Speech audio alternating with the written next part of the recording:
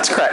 All right, so figured as the sort of first microbial focused talk here, I would give a little bit of a broad background and perspective in sequencing microbial genomes a little bit, and then focus on some issues that I've been working on. So the main thing that I really want to talk about is how we deal with this accelerating pace of sequencing in the context of studies of microbial diversity. And, you know, it's kind of continuously being updated how fast or good or cheap the new sequencing systems are going to be. And for studies of microbial diversity, this has just been absolutely spectacular. And so what I really want to do is talk about how we can try and take advantage of this if you're interested in questions that focus heavily on microbial diversity. And I'm going to tell you about basically two aspects of trying to take advantage of the new sequencing technology. The first is to think a little more deeply about the genomes that we are sequencing of isolate organisms. And I'm going to tell you a little bit about a project that is ongoing related to this. And then how can we better design methods to analyze the existing data, such as metagenomic data, in the context of this better sampling. And in particular, because I'm obsessed with it, I will focus on the use of phylogenetic methods to analyze new data. So when I talk about phylogenetic methods, I'm going to take a sort of agnostic approach to what the structure of the tree of life or trees of life are. So there are many different models for what the tree of life should look like. It's constantly being updated. It's constantly being debated. The point of everything I'm going to tell you about in terms of phylogeny is that whatever the structure of the tree is, it is better to try and take into account history when you're doing comparative biology than just quantifying similarity among organisms. So trying to incorporate something about the branching structure or reticulated structure of history of species or sequences or any objects is really important. And, you know, there's no one set predefined tree. It's sort of constantly being updated. So the first thing I want to tell you about is this issue of better sampling. And like with phylogeny, I've been kind of obsessed with this for a long time. And so if you look at the tree of life, let's take the ribosomal RNA tree of life, and we scan through it, we noticed actually about 10 years ago now, as did many other people, that if you looked at, for example, the bacteria, there were 40 or so named phyla of bacteria at the time. Most of the genomes came from just 3 of those phyla. There were some other studies, some other genomic sequences from other phyla from across the bacteria, but very poor sampling.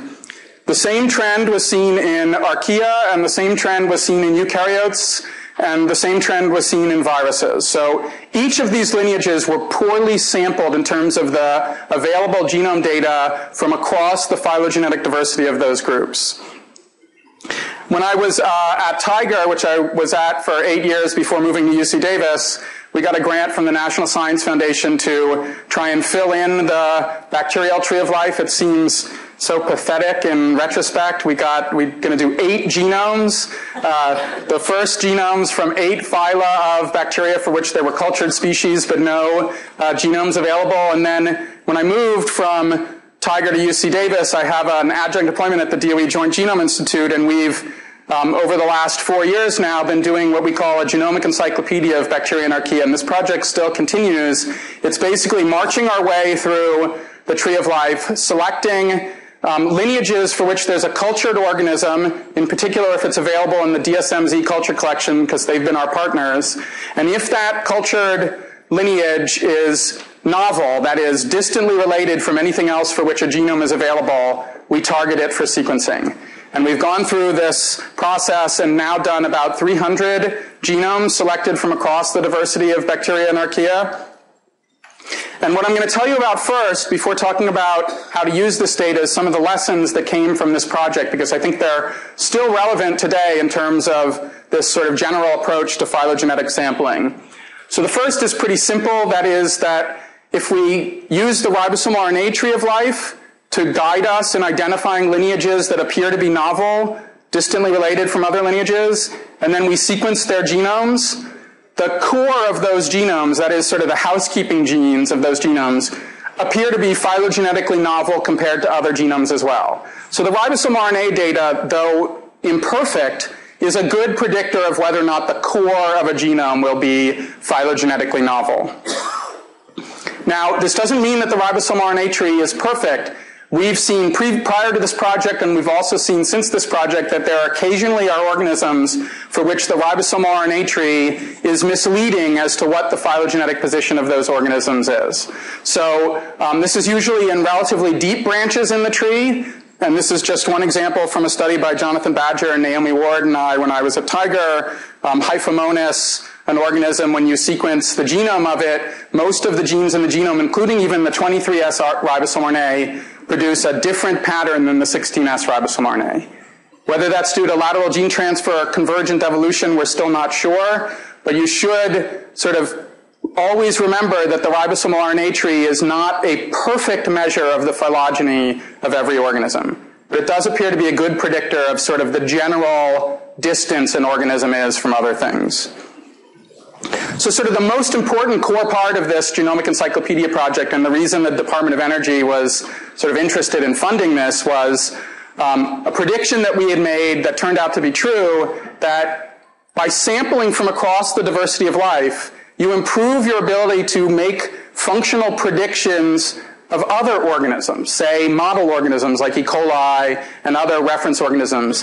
And the reason for this is by filling in genomic data from across the tree, you're better able to do things like build protein family patterns, link together what appear to be distantly related or unrelated families, make predictions of functions with methods such as non-homology functional prediction methods, like based upon gene location neighborhoods. The broader diversity that you have for phylogenetic sampling across genomes adds an important component to making predictions of functions for genes in any organism.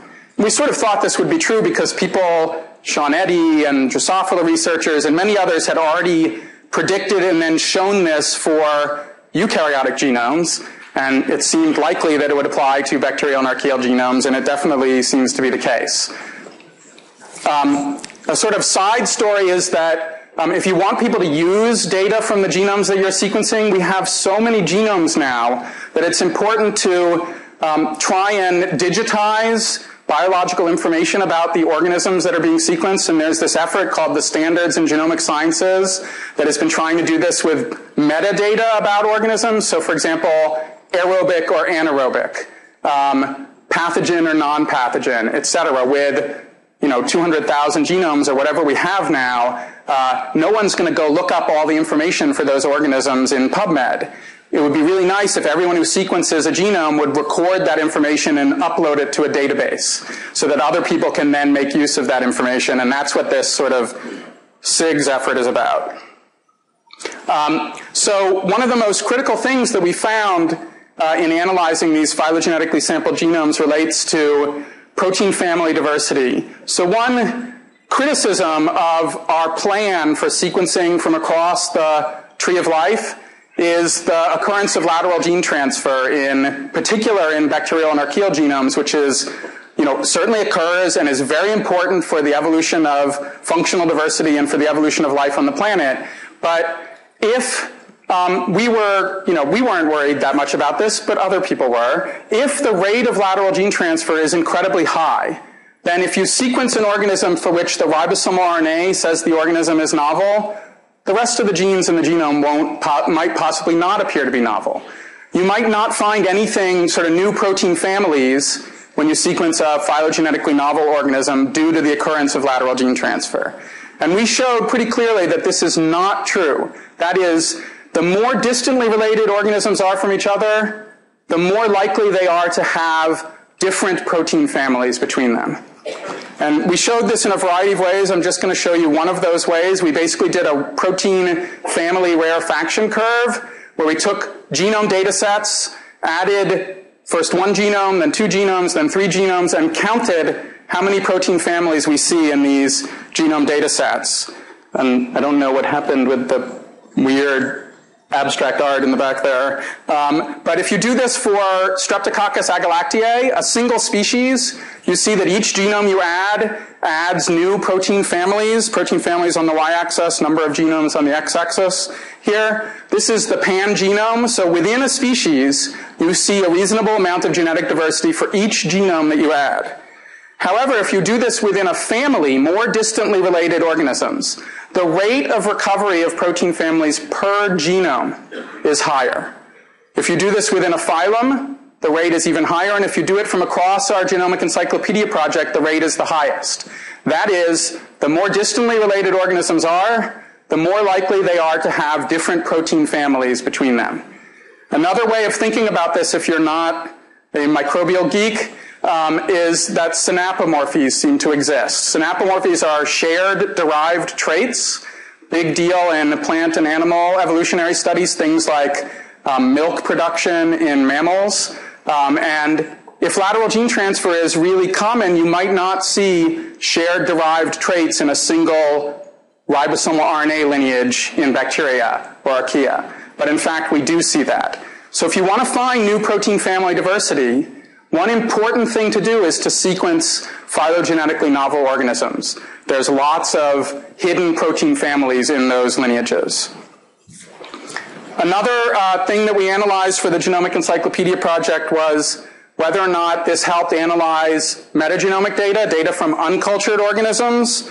So, you know, prior to metagenomic revolution, the main way people used DNA to study uncultured organisms was by ribosomal RNA PCR. And then one thing that people would do, and still do, is to build evolutionary trees of the ribosomal RNA sequences and place the new sequences in a phylogenetic context compared to known sequences. Works great for ribosomal RNA because we have a massive database of ribosomal RNA sequences. You can do the same thing for metagenomic data, but for most gene families, we don't have a good sampling of those genes from across the phylogenetic diversity of life. All of the other genes, other than ribosomal RNA, are coming from genome projects. So if we want to anchor a new protein family into a phylogenetic context, having complete genome sequences from across the tree is very, very important. And so when I worked with Craig on the Sargasso Sea data, we showed that phylogenetic analysis of protein families in metagenomic data can be very useful. I always focus on my favorite gene, REC-A. There are apparently other protein coding genes you can look at, but we did look at some of them. And so you can analyze these protein coding genes in metagenomic data, and it can be very powerful because many of them have lower variance in copy number than ribosomal RNA across taxa, which means they make better estimates of the relative abundance of organisms from the number of sequences that you get. But if you don't have broad phylogenetic sampling of these genes, you can't do much with them. I'm just going to skip over that for a second. So we showed that this Genomic Encyclopedia project improved our ability to sort through metagenomic data and assign protein families to particular branches in the tree. But not a lot. So think about that for a second, and I'm going to come back to that in a couple of minutes. Why didn't that help? This Genomic Encyclopedia project has continued. It's still going on now. There are about 300 plus genomes that have been done or in progress. A rich sampling across the diversity of cultured organisms. There have been a few zoom-in projects. There's a large-scale project on cyanobacteria being done at the Joint Genome Institute, run by Cheryl Kerfeld. The Joint Genome Institute, as well as my lab and Mark Facciotti's lab, who is in the lab next to mine and came from ISB.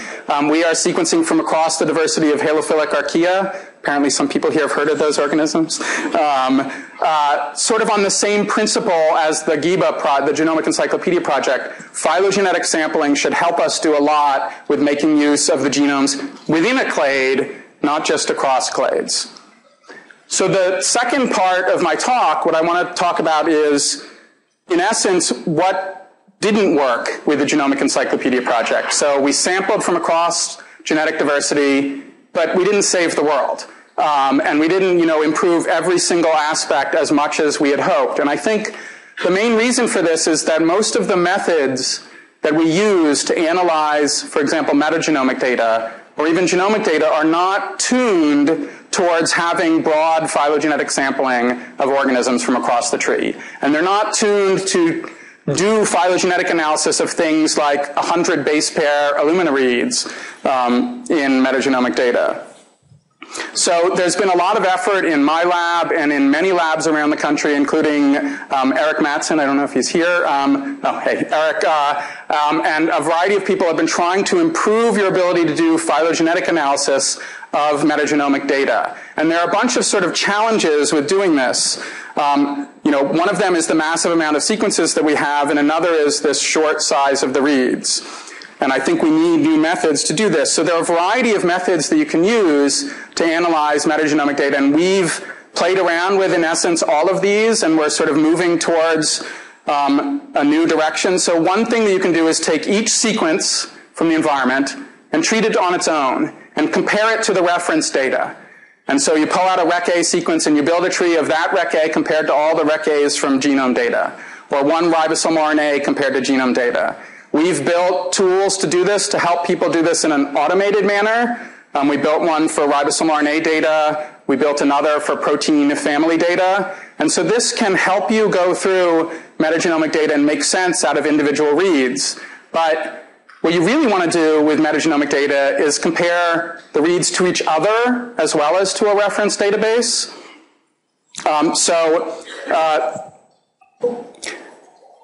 What some people are trying to figure out how to do is to take a collection of reads and analyze them all at once compared to the reference data. When Craig sequenced the first sort of large-scale metagenomic data that we had our hands on, in comparison to other data sets, we started playing around with the Sargasso Sea data and wanted to build trees of everything in the data. And we sort of took a cheat in that, because what you end up having is sequences of the reference genes that are full length, and then sequences from your environmental data that are fragments compared to the reference data. And rather than figuring out how to analyze the fragments perfectly well, we just sort of chopped off the sequences and took ones that were, covered 3/4 of the reference data and ignored all the other fragments and threw away some of the sequences. And we built trees for ribosomal RNA, trees for Rec A, trees for other sequences, and analyzed them in essence in context with each other. But this constraint, chopping off the sequences, was very limiting, especially as Illumina data started to come out more and more and you got shorter and shorter reads, in essence. We would like to analyze them all compared to each other. So can you make a single tree with everything, even if the fragments don't overlap with each other? We've been trying to play with methods to do this. One that Tom Sharpton at UCSF developed is to divide sequences up into operational taxonomic units, even if they don't overlap with each other. It's called PhyloTU. Another that we've been working on in my lab that's called PhyloSift, and people in my lab have been collaborating with Eric.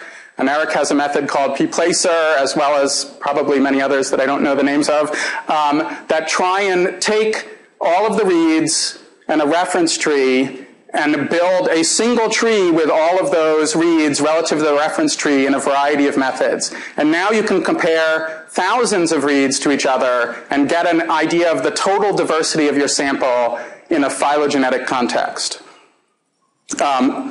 I'm not going to sort of go into all of the details of exactly how that works and exactly what you can learn, but I want to just present one next step that I think would be very useful, and we've been playing around with methods to do this, and that is to try and not just do this for all the reads in one gene family, but try and do them for many gene families at once.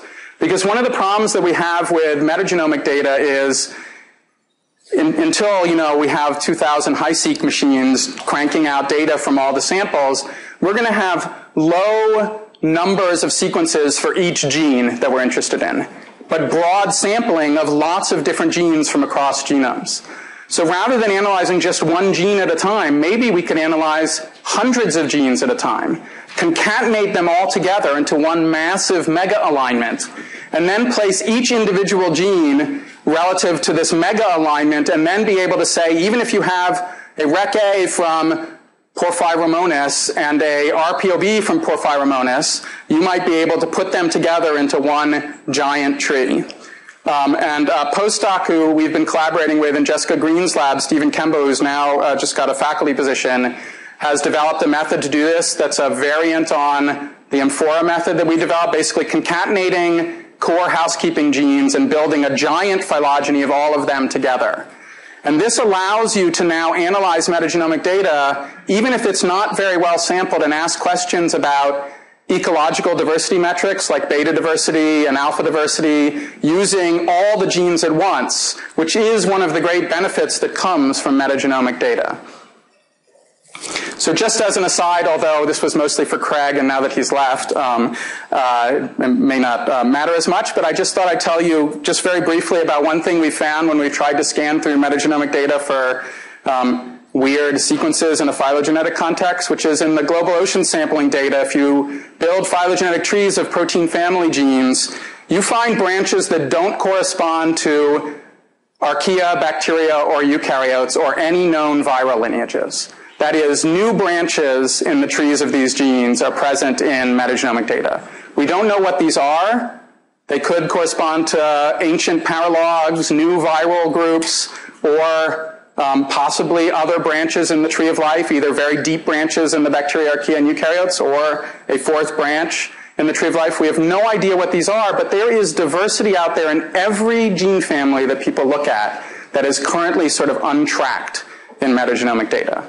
And the best way to analyze this data is through phylogenetic analysis. One other thing that we really need to do when we scan through metagenomic data is to have more reference information for gene families from across the tree of life. So we've been taking all those genomic encyclopedia genomes, comparing them all to each other, building gene families, and then asking questions about those gene families like, does this gene family appear to be a good phylogenetic marker for cyanobacteria or for proteobacteria, etc.? And we can scan through the genomic data and ask questions about not just building markers from across all bacteria, but now we can make markers for individual clades. And when we do this, we've now found, for example, that for some clades, we can have up to 1,000 genes appear to be good phylogenetic markers for that phylum, as opposed to 20 genes that we're using now. So theoretically, we can scan through metagenomic data and really nail the classification of individual groups or the binning of individual groups by analyzing thousands of gene families as opposed to single gene families. This is very important because the ultimate goal would be to predict functions for genes in a lot of the metagenomic data, and we need to build information about gene families from reference data, from complete genomes, in order to then scan through metagenomic data for those gene families. So we've built hidden Markov models for all the gene families, 200,000 gene families from across the bacteria and archaea, and we can use those hidden Markov models now to scan through metagenomic data for whether or not they're present in particular data sets, and then you can try and as you'll probably hear from Per Bork and some of the other people here, cluster protein family diversity and see if it correlates with a particular environmental data from your samples. As I sort of hinted at before, another thing that is really helpful for analyzing metagenomic data is to zoom in on individual lineages. We're doing it for the halophilic archaea, and when you do this, you see that, again, it's sort of a fractal nature of the benefit of phylogenetic diversity. It's true across the bacteria and archaea, and it's true within any individual lineage. So if you zoom in on the halophilic archaea, you discover a lot of novel protein family diversity that wasn't sampled by the first, one genome or two genomes or four genomes, whatever, from across the clade. And that novel protein family diversity helps you do experimental studies as well as interpret environmental data. Whatever gene family you look at tends to be enriched when you scan across the protein family, the phylogenetic diversity. In order to anchor all of this environmental data, we've been building what we call reference trees, a tree of all the genomes from across the tree of life. We need to get better at doing that. We're going to have, there's a project that I just heard about that is sequencing 100,000 genomes this year, bacterial genomes. How are we going to keep up with that and build reference trees for all of this data? We need fully automated methods to scan through genome data and build not just trees of individual genes, but trees of complete genomes, and try to figure out how to do this has been somewhat of a challenge. Jenna Morgan and Aaron Darling in my lab have been working on methods to try and combine together data from across different gene families to build a whole genome tree. There are a variety of methods to do this. We need all of them basically to be completely automated in order to handle the onslaught of data that's going to be coming. So the last thing I want to mention is that for all of these projects, we've shown, in essence, that there's a benefit from phylogenetic sampling from across the tree. But what we were doing was phylogenetically sampling cultured organisms. And that's an incredibly biased view of the genetic diversity of bacteria and archaea.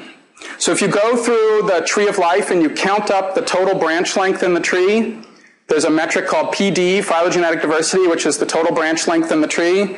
If you sum up the branch length for all the genomes that were sequenced before our genomic encyclopedia project, you get about 25 units. It doesn't matter what that exactly means, but 25 units.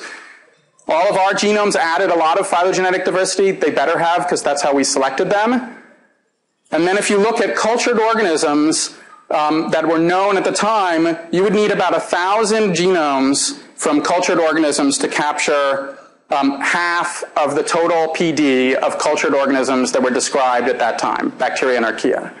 So that's easy to do. However, of the ribosomal RNA sequences that came from environmental samples, you would need 10,000 genomes to capture half of that phylogenetic diversity. And that was the ribosomal RNA data that was available in the Green Genes database, full-length curated sequences available 4 years ago. I think we're going to need hundreds of thousands of genomes to capture half of the phylogenetic diversity of bacteria and archaea. We need methods to fill in the branches without culturing organisms. There are a diversity of approaches to doing this. You probably will hear about some of them here. I assume Joe Banfield will talk about this. Craig sort of mentioned some of this. We can start to fill in data from genomes of uncultured organisms as well as cultured organisms, and that will fully sample the phylogenetic diversity across the tree of life. The JGI has, Tanya Woike is running a GIBA uncultured project there that's trying to fill them in mostly by whole genome amplification from environmental samples. The last thing I want to leave you with is sequencing. You know, sequencing is just sequencing. I mean, I love analyzing sequence data, but it doesn't tell us what the functions are of all of these genes in these genomes. It helps us predict things. It doesn't help us determine things. What we need is to do experiments from across the tree of life too. We need to fully fill in the tree with functional genomic systems biology studies, like was pioneered here for the halophilic archaea. We need to now do that for 500 branches, 1,000 branches in the tree. We need genetic tools for many of these lineages. We need to adapt methods so that we can fill in the functional studies from across the tree of life to complement the sequence-based studies. And I think I will just leave it there. Thank you for listening, and I'm just going to scoot ahead to my acknowledgement slide and leave it up there. And thanks.